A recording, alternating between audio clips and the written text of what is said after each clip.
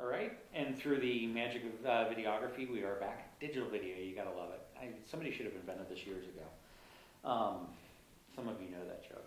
Anyway, let's get back into things. Homelessness, we were just on the break, we were talking a little bit about homelessness.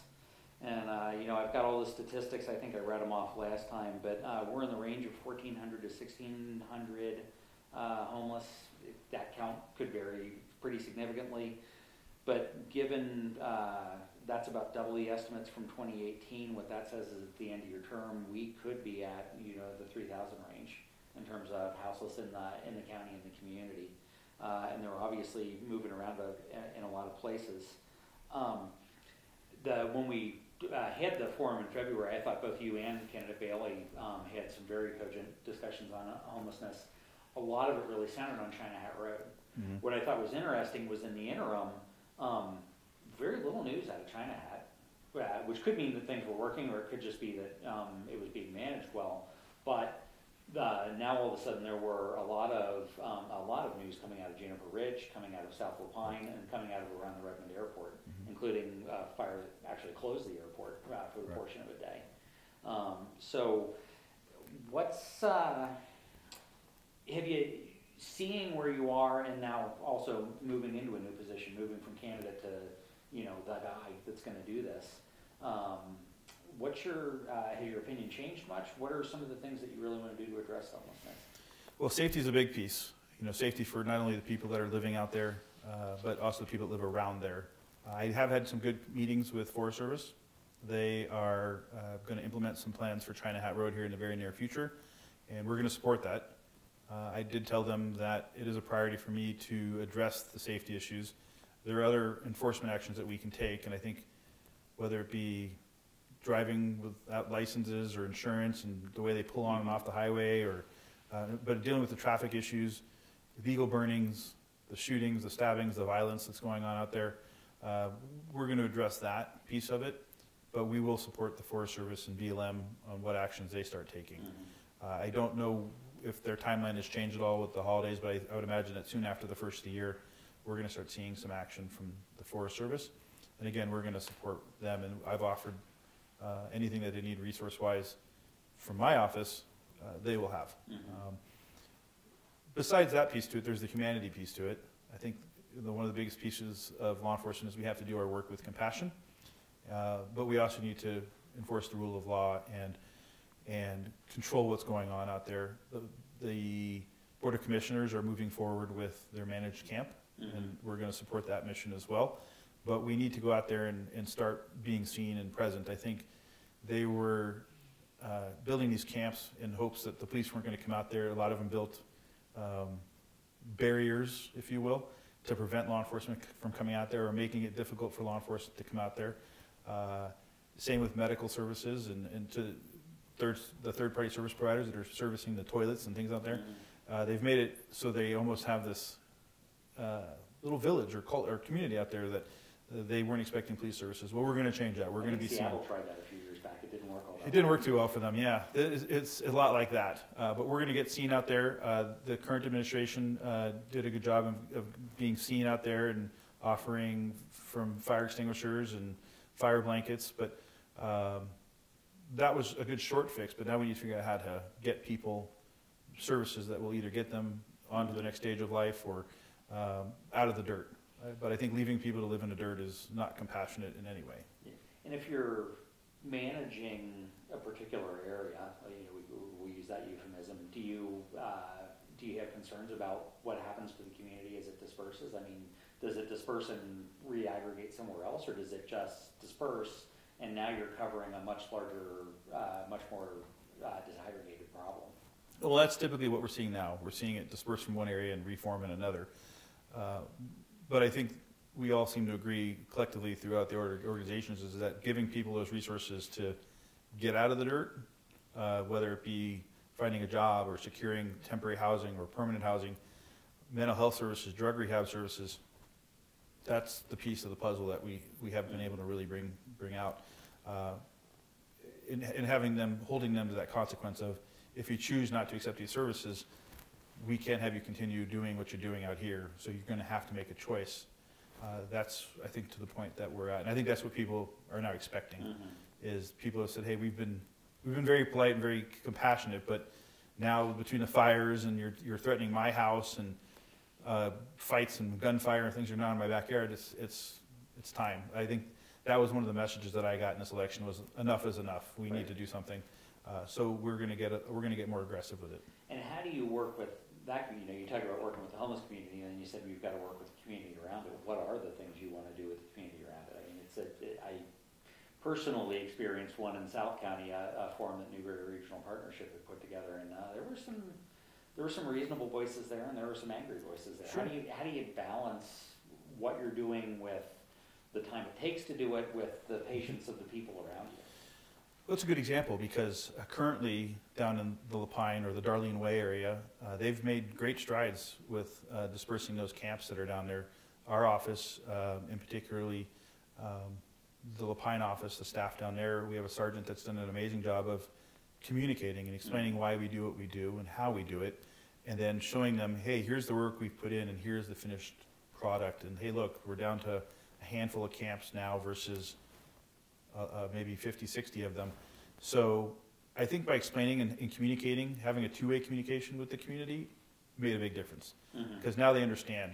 Before, we didn't know where the Forest Service was going or how we were going to do it, and we didn't have that open conversation. And now, in the last 6 months or so, we're seeing that Darlene camp really dissipate. And that's a great example of giving it that focused attention and getting out there and developing those relationships. Because we're not going to arrest our way out of a problem. We're not going to give tickets and get that. That's not going to get us out of this problem. Right. But having that communication with not only the community, but the people that are out there and saying, hey, here's your options. Let me help you figure out which one's the best that will meet your needs so we can get you out of the situation. And Darlene was there was several fires down there, and we got lucky on every one of them. So I have the same concerns with China Hat now. I think China Hat is very dangerous in the summertime. And the people that are in those communities have a reason to be worried, and we need to give that same attention there. So I think we figured out kind of the magic sauce down in Lapine. We just need to now get up here and start applying it to the other areas as well. And I know the city of Bend and the city of Redmond, and we're all looking for answers, and there's no one answer. But I think we need to get working together with the service providers and figure out how we can get that spread out and figure out. But you're right. It's like whack-a-mole.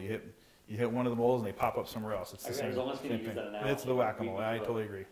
Now, what that leads into, and I actually hadn't even thought about this until you were talking about it, obviously at the same time, Oregon's making a pretty significant change around reforms around Measure 101. And 110. 110, thank you. And 110 and all the work there. And the Sheriff's Office kind of has an outsized role in that in terms of how that fits. Does that look different in terms of working with drug reform in the cities versus working with drug reform in the homeless camps dispersed? I don't think so. So Measure 110, we're very blessed here in Deschutes County to have those resources. Measure 110 didn't mandate those services. It just asked if you could, would you? Right. We were fortunate enough to have the ability to do it. Deputy Marchington in our jail has done a great job of putting that program together and standing it up, and it continues to grow. I always point out to folks, though, before 110, we had our own Measure 110 already in Deschutes County with drug court, long before Measure 110 came about. So we already had something going, and we kind of knew how to make that system work. But we stood up the Measure 110 program, and it's growing. It will continue to grow. The thing I have always struggled with it, though, is the people are not in trouble. Being homeless isn't necessarily make you in trouble, right? So you can have people that are saying, hey, I have a drug problem. Yes, I'm homeless. But do I have to get arrested to participate in this program? What's my off-ramp, right? And so I don't want to put people into that system that don't need to be in that system. So the service providers in the area have recognized that too, and have done a great job providing people those off-ramps that are not in trouble and that we don't want to put in the system, to let them find treatment resources that will meet their needs. And that's huge. And so introducing that to the homeless community or people that are struggling with addiction, to say, hey, if addiction's what's keeping you from holding that job, from getting an application, let's deal with this now before you do get arrested and you have a criminal record and we can't deal with it. let's get you into rehab now. And, you know, I've had some supporters that for my campaign that surprised me. They're people that I have arrested 6, 7, 8 times, and over the last 20 years, I've got to know them, watch them come out of their addiction into being a functioning member of society, and being able to reconnect with those people, learning. And they say to me, hey, the only reason I got this job, or now I have my kids back, or I got married and I have a house, is because you took the time to talk to me and talk to me like a human and explain to me what my options were. And you know, you can't make an addict do something they don't want to do, but they heard me again and again and again say the same thing of, hey, you're better than this, let me help you. And then finally, after so many years, they let me connect them to services, and now they're functioning adults. That's what we need to bring into this programming, especially with homeless, is, hey, you're in a situation, let us help you, or let me help you, treat you like a human with respect and dignity, and let's get you out of the situation. It's really easy to box somebody in and say, well, you're homeless, you're a bad person. That's not the case. There's many different types of homeless people and how they got there different ways, but we need to connect services, whether it be a vet who needs to reconnect with family members, or a mental health issue that's preventing them from holding a job, whatever it might be, is getting out there and making those contacts. And Darlene Way, Sergeant Kalmbach, did a great job of doing just that. So we need to do more of that. Okay, good. And you touched on mental illness and some of the other things. I mean, because they're interrelated, but they're not necessarily an overlap totally one way or another. You know, obviously there's a lot of good resources in the county for mental illness as well. Again, is that different from a rural perspective versus a urban perspective, or? I don't think so. You know, it's the people that find themselves in the rural areas are no different than the people that are in the cities. If anything, they're probably a little bit more resilient because they can do more with less. I'm always amazed. Some of us just like to check out of society. That's why. That too. I'm always amazed at people that choose Central Oregon. Maybe it chose them, I don't know, but people that are hardy enough to be homeless in all 4 seasons that we go through here. I've always been amazed in that. I remember going to visit a homeless man that lived down in the DRW area for years when I was a young deputy, and he had been out there for 10, 11, 12 years, living in his tent and going to work every day, and that was just his lifestyle. And I'd go check on him whenever the snow got knee high and make sure he was all right, and he'd be in his tent just enjoying his evening, and I just never understood how people do that. But there are people who do that and choose that lifestyle. But I don't think there's a difference. I think mental illness is mental illness, but you're right. I think they're in there wherever they are for a particular reason, but I think the needs are still the same. And the Sheriff's Office in some of those cases has shown some support for other county services, notably like the Stabilization Center. And again, as budget crunches come in, in fact, I think last year in the budget that ended up having to get pulled is, again, I'm not trying to pin you to a position one way or another, but is something like the Stabilization Center in your long-term plans for county law enforcement?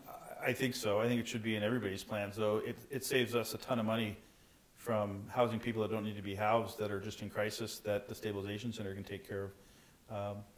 Jail is not a hospital. It's not a mental health facility. Shouldn't be. If there's criminal behavior, then we'll deal with that piece, but sometimes somebody in crisis doesn't need to be in jail. They need to have those services. So I believe that using the Stabilization Center in the long run saves the jail and the taxpayers money. I would go a step further and say the county's in need of a good quality medically supervised detox center. People that are, again, unsafe to care for themselves, where they can go and detox in a safe medical facility, something similar to the Stabilization Center. Portland had one for many years. Then it closed down prior to COVID, I believe, to where law enforcement could take somebody who's unsafe or unable to care for themselves because they're so intoxicated or impaired. We don't have that. We unfortunately don't have that. And I think that would be something that I could see an investment in. It would save also a lot of money from housing a person in jail that, again, doesn't need to be in the system, but rather just be detox. Okay. I'm just trying to make sure we're touching on everything. I mean, the Sheriff's Office is a big job, as we're barely touching on the surface of a bunch of things. you know, obviously you talked to somewhere about multi-agencies. We talked about code and certain, you know, the future cotton and the rest. And we talked a little bit about the Central Oregon Law Enforcement, you know, the supervisory committee. What do you want to do in there? I mean, you know, it's typically, at least my understanding of it, I've never been, but, you know, there's kind of two large agencies that sit in there, and then a lot of other agencies that are really trying to contribute. What role do you want to take in terms of overall Central Oregon law enforcement? Because you got a big job in front of you in terms of running the sheriff's office to get started. You're talking about Coles? Coles, yeah. Yeah. So Coles is a great example. It's all the agency heads from Jefferson, Crook, and Deschutes County coming together, and they talk about what's happening in their communities. They talk about what's happening in their agencies. They then also provide oversight to Central Oregon Drug Enforcement and to the CERT team, or the SWAT team, the Tri-County SWAT team. A lot of experience in that room, and I think as a new sheriff, it'll be important for me to go and make those relationships and talk and listen to what people have to offer. I think that's the first thing I need to do, is remember I'm the new guy, but it's also, you have a room full of really experienced people that I think will be great to tap for resources and information. I don't think I'll be seeing anything that hasn't been done before, so I think reaching out to another sheriff or another chief and saying, hey, what would you do in a situation, or what advice do you have, I think is ideal. I think it's a fantastic resource. I have never heard of anything like Coles until I came to Central Oregon, but think of the CEOs of major companies coming together and talk about strategies and planning and collaborating. That's what that is, and I think that's a valuable tool. I will definitely participate in that program. I have been now as the supervisor of drug enforcement, because they were really my bosses, and I also serviced all those counties. So I had that relationship before, and I think now it'll just be a better relationship. So that's the start of the relationship really with the leaders, because you'll have that opportunity to get in with them. I mean, what's the,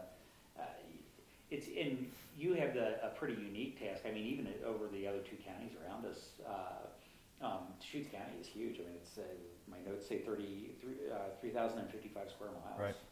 I'm sure Google told me that. Google never lies. And you've got a lot of other partners. I mean, sometimes you're the lead and they're the follow. Sometimes they're the lead and you're the follow. I mean, it's you've had a piece of that as code. I mean, but now as a new leader, what's the way that you start to experience how to develop and improve those relationships over time? Well, it's like any other relationship, right? They're going to start in different places and different levels, because you've worked with some people, but maybe not others. But it's relationship building and building trust and respect for each other. It's no different than any other relationship, really.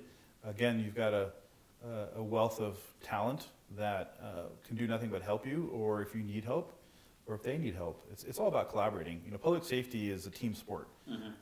It's not one person or one agency is going to solve all the problems of the world, but when you can collaborate and work with other agencies, maybe not to repeat services, maybe I always use the example of traffic enforcement.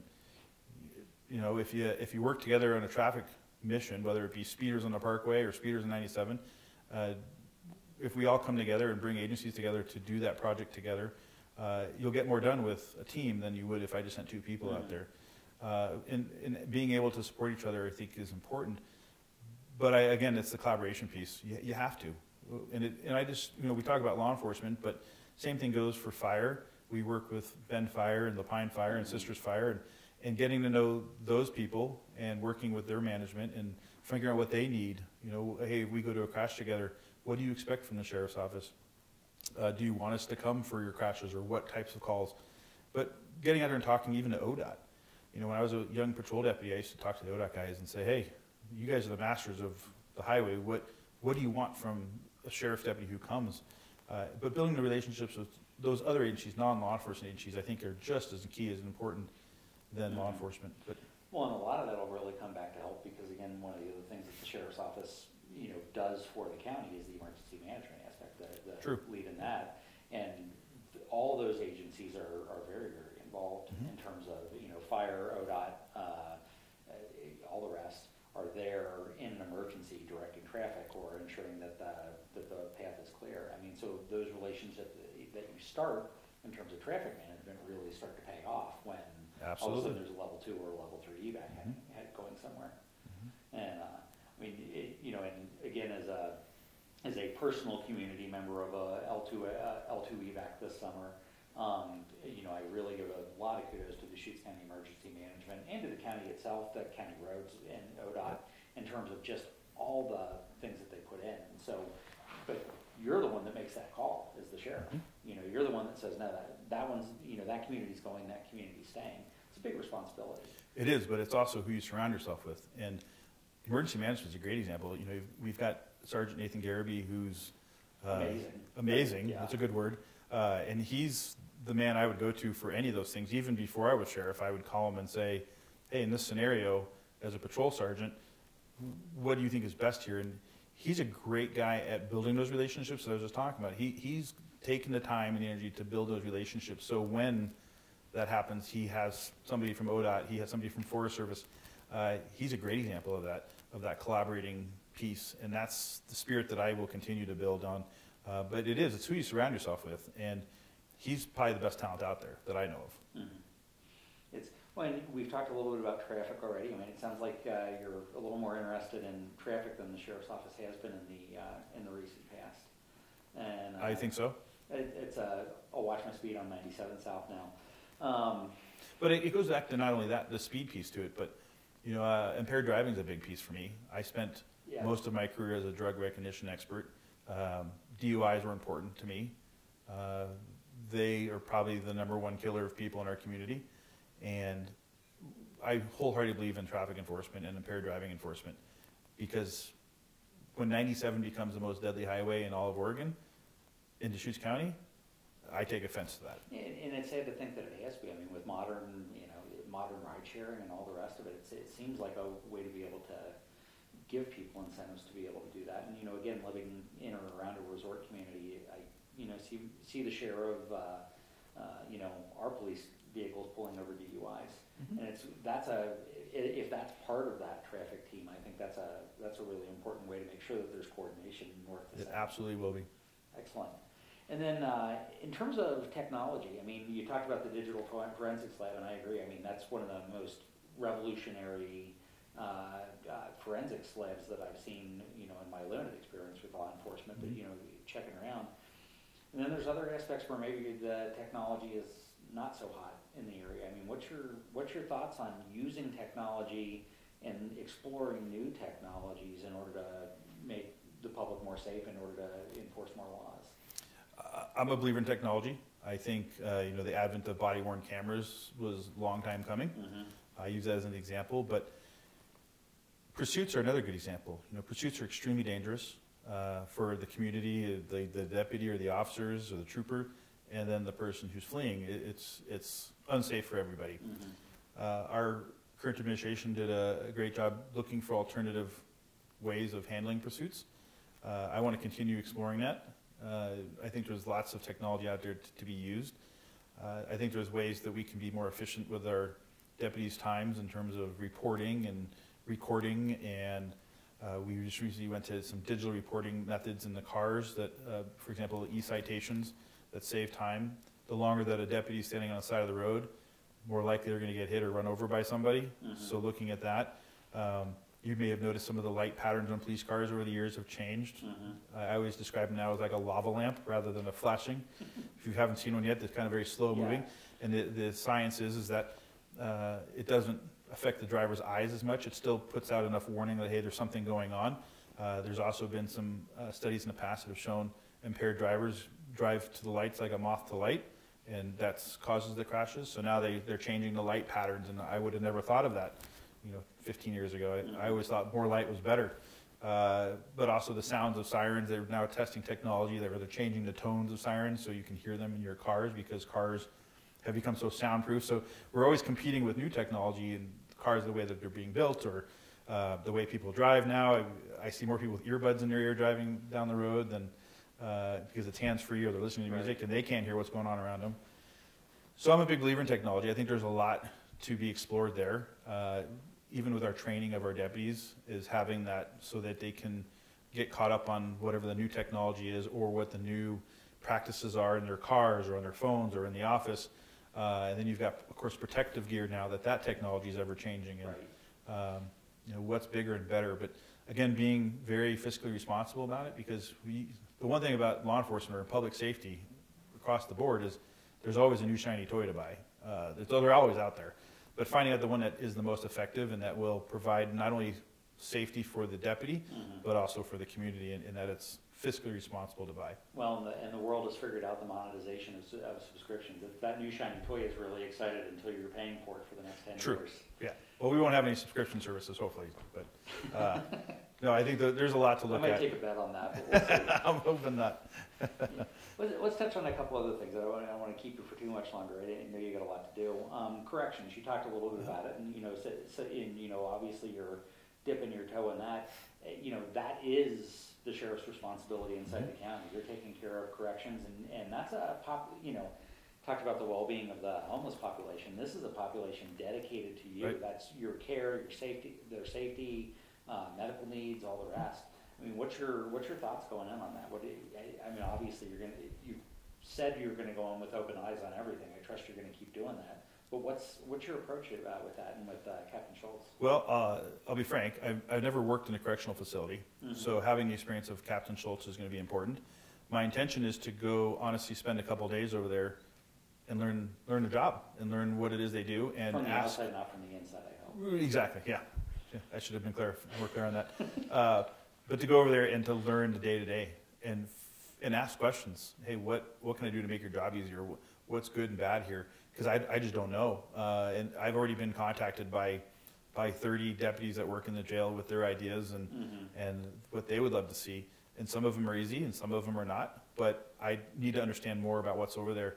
And they'll be the first to tell you that nobody's ever asked them that question before. So I think that'll be very eye-opening, spending some time over there. One of the things, a quick add-on to that, one of the things that I want to impose or mandate is that the command staff of our office will go outside and work at least once a quarter. Get out there, drive a patrol car, answer calls for service, go into jail, work in booking, go over to the shops, help them change tires, get out there and be seen and see what the work is that we're supervising. Because, as a deputy and as a sergeant for much of my career, you rarely saw anybody above a lieutenant come outside. And then they were the ones making decisions or policy changes or making purchases or denying purchases for equipment that would make your job easier. And I never understood how they could understand what that request was if they weren't out there seeing it. So I think by having command staff go out and work, OSP has a similar program where we call it All Hands on Deck. And I only know about it because the troopers that were working for me at Code would have to be gone for a couple days and go make sure the uniform fit because they had to go out on the road. And so same thing's going to apply. I think getting seen and being noticed and learning people's jobs are important. Corrections is one of those. Corrections got so many programs and services that they offer inside the facility that they've become a small hospital in a lot of ways because they have so many people coming in that are not well, and learning how to triage and figuring out what services they need. Maybe they don't need to be in jail, maybe they need to be at the hospital. And recognizing people that are in crisis and saying, hey, we're not going to serve them best right now. We'll get them the services they need and we can address that later on and have them come back to jail. Staffing wise, I don't know the future of the work center right now. The work center draws a lot of power, a lot of manpower. It seems to be a good organization that we have now in terms of getting people out and working. I don't know what that looks like for the future yet, but I think there's going to be some changes. Again, there's some technology pieces that I like to look at. I use the example of you should see all the mail that comes into inmates. We have somebody who opens up each letter, unfolds it, makes sure that it's okay to move forward, folds it back up, and that's what that person does. And as simple as it sounds, I don't want to simplify their job, but it's dangerous because you're asking somebody, you don't know what's in this envelope to start with, but it's the best use of our manpower. I'd like to make sure that that's a service that we can't give to a third party to where they open the mail for us, automatically scan it, and then we can approve it and then forward it to each inmate via tablet. They already have tablets in the jail, but maybe digitizing that system rather than having somebody do that, especially in-house. If, you know, we've had some packages recently that were soaked in drugs, and having somebody open that mail concerns me. Yeah. Excuse me. So that's an example of the technology piece, but I'll be the first to admit I have a lot to learn about corrections, and I'm kind of excited to jump in that. Mm-hmm. Well, and I was going to go into emergency management. We actually already talked a little bit about that and about the skills there, but obviously there's a lot of other things going on in special services as well, or at least that portion. Well, it leads to two different directions, but, you know, search and rescue in Deschutes County is very heavily utilized, especially in the region. Mm-hmm. Anything you want to add or change in that area, or? A great organization. In fact, I just visited with them at their appreciation night the other night, and they're also excited about the changes that are coming. We have a sort of background, if I do, yeah. I started at Search and Rescue. That was where my passion for our office came from. It's a huge organization. I would say that they're easily in the top 2 or 3 search and rescue teams in the state. And it's also a mandated service. So I always point out to people, the Sheriff's Office by statute is only required to have search and rescue, a jail, provide service of civil papers, and provide court security. There's nothing in that statute about 911, patrol. Right. That's an added service that we have. But not every county can have a robust search and rescue team like we have. They have a great foundation that financially supports them, in addition to the Sheriff's Office. But it's primarily made up of volunteers who come from all different backgrounds. And this is why I love them so much. They're talented in business, photography, drones, hiking, biking, I mean, every outdoor activity you can think of. And they want to bring those talents to the Sheriff's Office and collaborate with us and teach. This is the part I love the best, is when I came to search and rescue, I came from a big city. Mm-hmm. I didn't even own a nice jacket because I didn't need to in Southern California. I had to come up here and buy a Patagonia and learn how to stay warm. But the people in that organization taught me how to tie a rope system, how to rappel, how to ride a snowmobile. Like, I didn't know any of this. But they will welcome anybody in the organization and teach them the skills that we can then pass on to the community. And that's a perfect example of what I want to do for the whole office, is have that collaborative mindset. They're doing great. They are also out of room, I would say, and they're looking for ideas. I think even the trailers were kind of getting overloaded there. We're to the point where we're going to start stacking cars and things because there's just no more room over there. But search and rescue is a great example. They're bursting at the seams, and the automotive folks are bursting at the seams. Again, they've grown tenfold since I was part of that team, and I will continue to support anything that they need. Mm-hmm. Okay, good. And I was going to take a couple different directions, but we are pretty long on time, and that's actually a pretty nice way to end. I'll give you a closing opportunity. You know, this is your opportunity as Sheriff-Elect to be able to talk to a portion of the public who's very interested, obviously, by doing this video. So, what's your, as a public servant, what is your message to the public that you serve? You know, I need them. I need their support. I need their talents. One of the things I want to do is develop a committee or an organization within our office of people within the community. You don't have to be a somebody, but if you've got a talent or a skill that you can help bring to the office, whether it be as a volunteer or sit on a committee, my goal is to have a committee in place soon after I'm sworn in, of citizens that I can call on and say, hey, I need help with interviews, or I need help with budgetary issues, or researching contractors, or something of that nature, to come together and give me their thoughts. That's really what I'm looking for. This is not about one person, me. This is about not only our office, but bringing the community in our office and making them part of our organization and asking for help in the form of whatever their talents are. One thing I always said during the campaign was, I am not looking for yes men or yes people. I'm looking for just the opposite. I'm looking for somebody that can say to me, hey, that's a terrible idea. What do you think about this? Or how about this? Or how about we try both? And then giving me their honest opinion about it. That's what I'm looking for in both my command staff, my deputies, my classified staff, or my non-sworn staff, but also the community. And giving them the opportunity. I think the first thing I see the need for is people to participate in interviewing prospective employees, promotional opportunities, and then, of course, with budget issues. Mm-hmm. Excellent. All right. And any final closing thoughts on your part? No, we talked about so much. I am always available, so I always encourage people to call me. The main sheriff's office, if you have a concern or a thought or an opinion, I am all about listening to them. Yeah, So you won't flash your cell phone number up, I promise. oh, I think I used it during the election, so if somebody doesn't have it now, it's probably easy to find. All right. I really appreciate this. Was a generous use of your time, and Yeah, again, thank you. congratulations and thanks. Thank you. And to you, the public, I just want to say that we at Connect Central Oregon are a 501c3 organization. This is our Central Oregon Open Programming Media, or co-op media. We're focused on supporting nonpartisan opportunities to educate and inform citizens.